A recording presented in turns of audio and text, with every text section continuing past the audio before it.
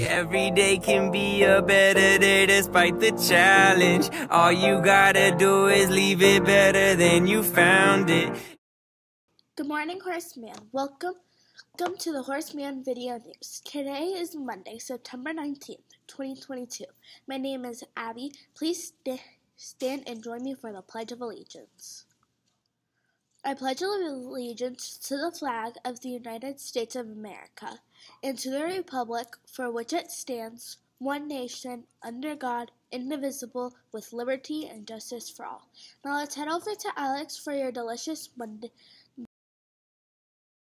Today's lunch is breaded fish sandwich, broccoli, mandarin oranges, and milk. That's a whale of lunch. Today will be 77 degrees with scattered thunderstorms. The rest of the week, you can expect warm temperatures and dry skies.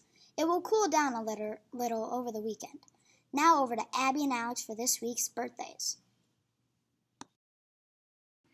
Kylie Gould, Liesl Lem, and Jocelyn Grega celebrate birthdays this week. Happy birthday to all of you. Diverse Universe held their first meeting last Monday with a great turnout.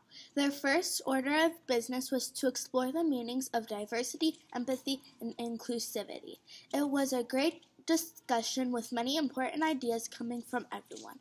Afterward, the club members created artwork to show what they learned and how they feel about diversity. It is all on display in the library by the Diverse Universe side. Check it out next time you head to the library. Passenger trains that don't pollute? Yes, please. Germany has replaced some of their diesel trains with hydrogen-powered trains. Most trains that run today are diesel-fueled, which creates a lot of pollution. The new hydrogen-powered trains go just as fast, making almost no noise, and they do not create pollution. They only create steam from water. Other countries like France and Italy are building new hydrogen-powered trains too.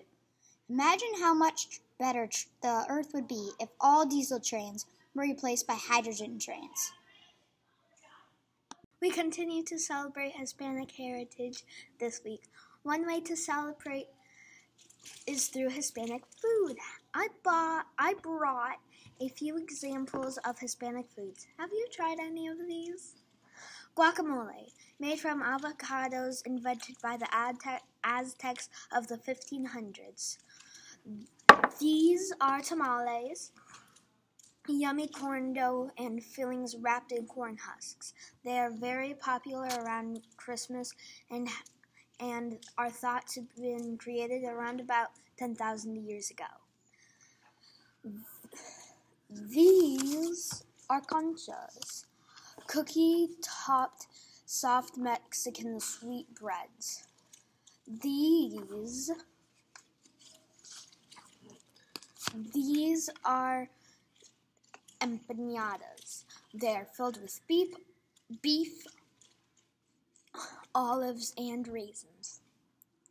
These are arepas, flatbreads made of corn dough. They are common in Colombia and Venezuela.